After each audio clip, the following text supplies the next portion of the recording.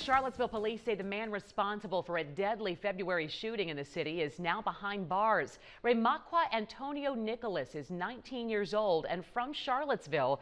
Tonight he's charged with second-degree murder and using a gun while committing the crime.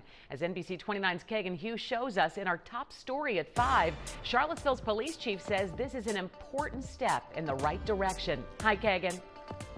Casey, this one arrest and one shooting, an important one according to the police, but not the last and not a solution by itself to the violence the city has been seeing. It wasn't random. Chief Michael Koches is underlining that as a reassurance of sorts. The shootings that have plagued the city, including the one on Hardy Drive, were between people who knew each other, not strangers who happened to be in the wrong place at the wrong time. It was a meeting that was supposed to occur. This was a case where the victim, Nicholas Pendleton, was shot in a pickup truck several blocks away. This is still a very active and fluid investigation. Raymaqu'a Antonio Nicholas was arrested Wednesday.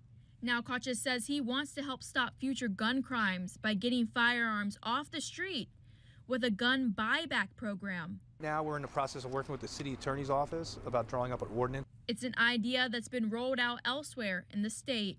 Their jurisdictions have done them. Roanoke City's done them. Richmond PD's done them.